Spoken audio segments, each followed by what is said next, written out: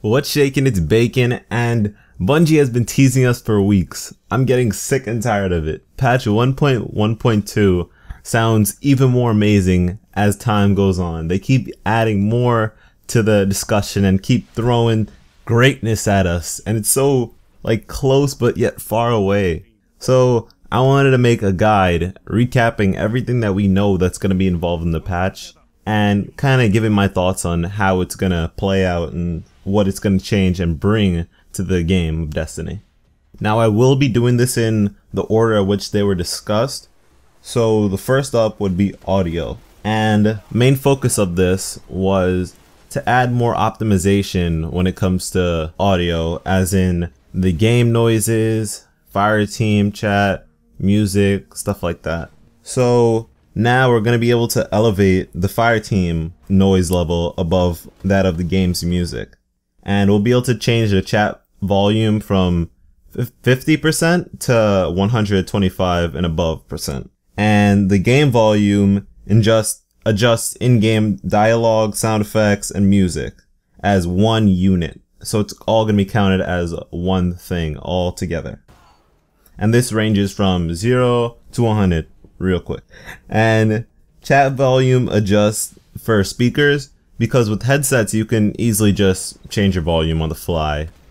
If you're on PlayStation, I know that you just hold the PlayStation button and you can just do all that anyways. And we're going to be able to mute music, which is going to be amazing for me because in strikes, they're hella boring if you're just doing rock strikes.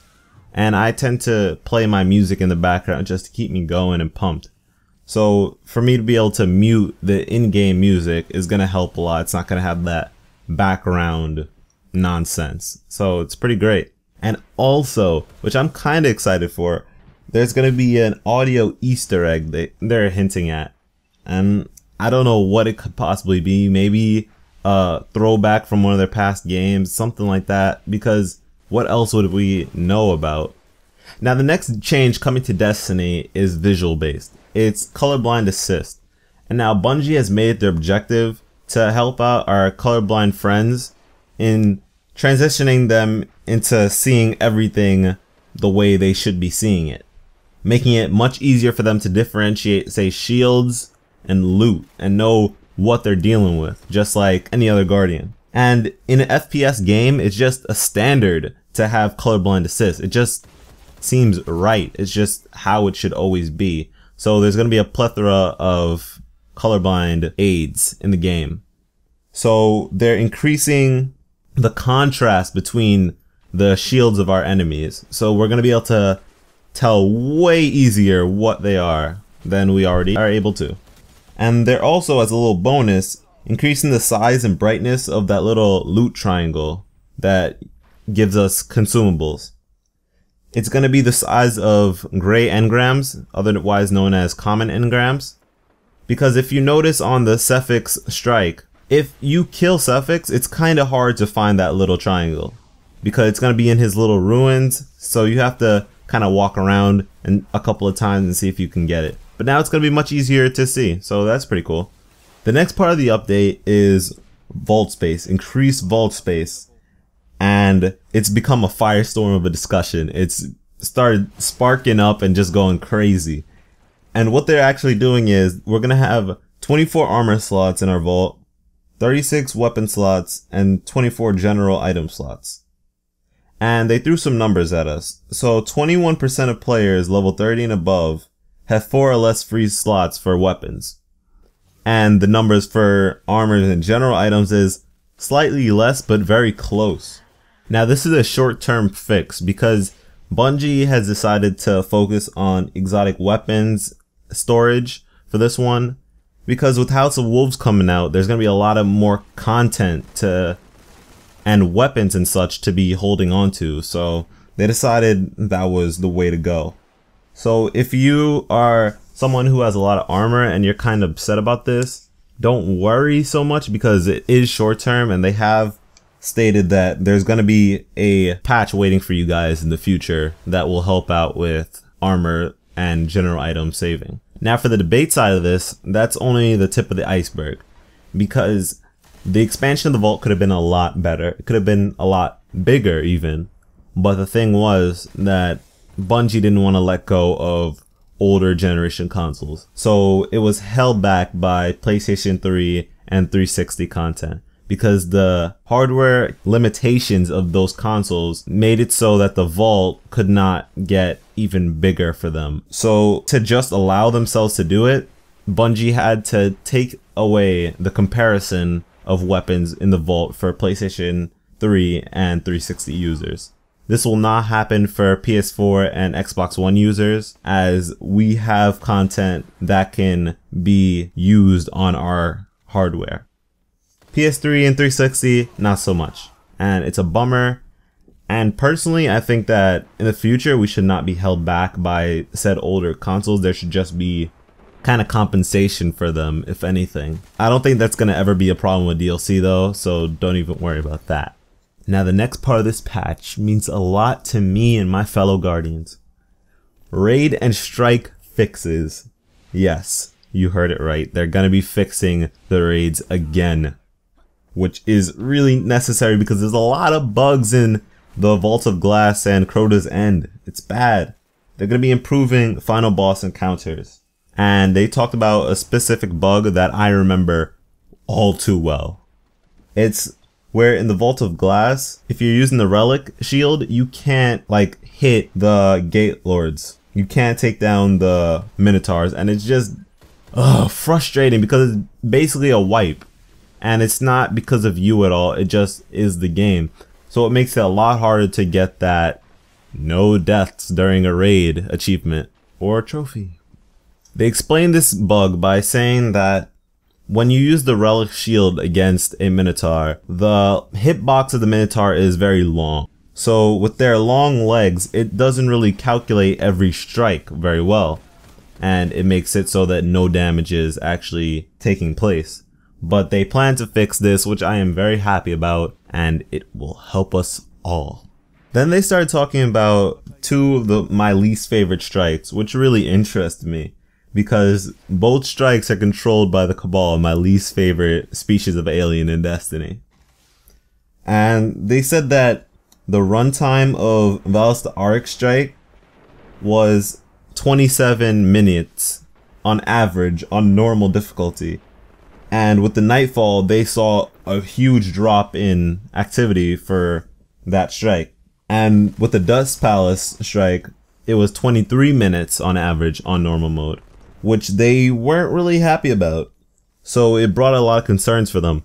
So what they decided to do was decrease Valak to Arc's health by 1/3. That's huge. That's laughable even, because that guy's a jerk. He just comes out and he's immune for the longest ever, yet he's able to shoot you and shoot rockets and such. Whatever. He lost a lot of power and I'm happy. I don't even care. Next, there's the little guys with shields on the Dust Palace strike. And their shields are going to be reduced by 15%. Not that bad. I don't really have that much problem with their shields if I use the actual damage type. But hey, it's a plus. You can speedrun it even faster now. And it's about damn time. Destiny is taking affirmative action when it comes to idle players in both the Crucible and in PvE. It's annoying having just people munching off of your hard work and getting good gear. It just doesn't make any sense. So now we're going to be able to report them, and that will just translate into Bungie taking a look at the player and seeing if this is all correct and everything matches up, that they are an idle player, and they will get banned from whatever activity they were idle in. And this will continue to grow like the Gorgon's Labyrinth. They're going to get stronger and stronger until you're banned forever from that activity. And that's just how it's going to be. That's how it has to be, because it's become such a problem of people just sitting there and doing nothing. Now here's the part of the update that I think is probably the most impactful to me as a player, a Crucible player. It's changing special and heavy ammo forever. Now Bungie really wants to make special ammo truly special. So a lot of changes are going to happen. special ammo will spawn less frequently, will take longer to pick up, less crates on the map, and the bricks of special ammo will provide less ammo. Now that's just huge disadvantages to people who like to run and gun with a shotgun, pop a fusion rifle at a corner, or just snipe people off. It's gonna change everything. So you're gonna have to be preserving that ammo a lot more. You're gonna have to be more conscious of how you're spending it and when to spend it. That's the whole point of it. It's gonna kind of change up how situations go. And also they're increasing the drop radius of special ammo. So it's gonna play a lot more like heavy ammo. So if a crate of special ammo comes, you're gonna want your teammates to crowd around it so they can all get a taste of that goodness. And it's gonna become a lot more tactical to steal special ammo from the enemy's side. Say you have flag A and they have flag C. You could flank around to C, steal their special ammo, and then they cannot even use said secondary weapons. And heavy ammo is going to get a change too. So the timer in which the announcer warns you that heavy ammo is incoming is going to be increased by 5 seconds. So you have 5 extra seconds to get to that point and secure yourself some heavy ammo and kind of change that game up a lot. And also there's going to be visual timers and prompts on screen that kind of indicate heavy ammo. I think this is going to be really big for me personally because sometimes I like to jam out to my music even in Crucible. So just having that notification that, oh, heavy ammo is coming up on screen is going to make me run for that point. And I think that's a big change and is a really good change. I don't know about that special ammo stuff. Some of it I really like, but the part about it taking longer to pick it up, come on now, that's just unnecessary in my opinion. Next we have item locking, which is pretty big for people with, say, children or other people playing on their accounts. Because in the past, a lot of people have had their items accidentally destroyed or dismantled unbeknownst to them. So with locking items, you're going to be able to scroll over to an item that you want to lock and press the right thumbstick in and it'll be locked. And then you do the same process to unlock it. And when it's locked, it cannot be dismantled. And I've never actually dismantled something by accident, but I've had the fear of doing so and have been very cautious.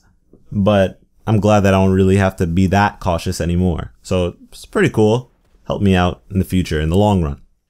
Lastly, we're going to be able to wear helmets in social spaces. Spaces. Plural. Notice I said that.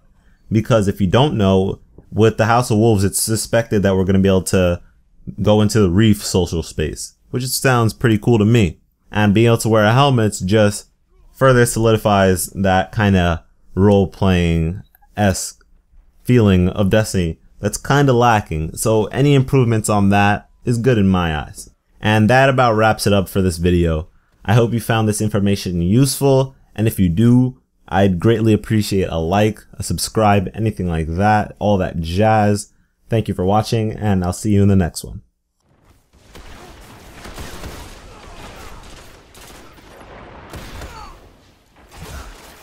Heavy ammo available.